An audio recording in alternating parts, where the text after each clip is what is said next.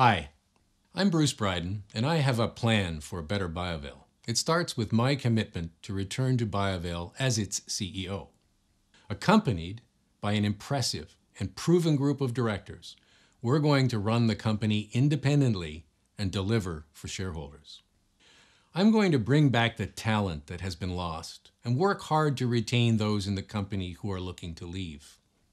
I'm going to create an advisory board of excellence to give independent guidance and counsel to our board of directors and management.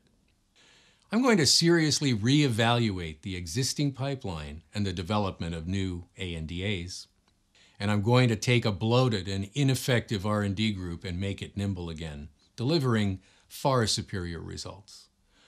I'm going to exploit existing and proven technology to take advantage of upcoming cost reduction initiatives being looked at by legislators and regulators in Canada and especially the United States. I'm going to expand the development of pharmasimilars and create new methods with which to access the marketplace. I'm going to examine the potential of biosimilars, looking at this opportunity as the next frontier in satisfying the needs of payers and legislators.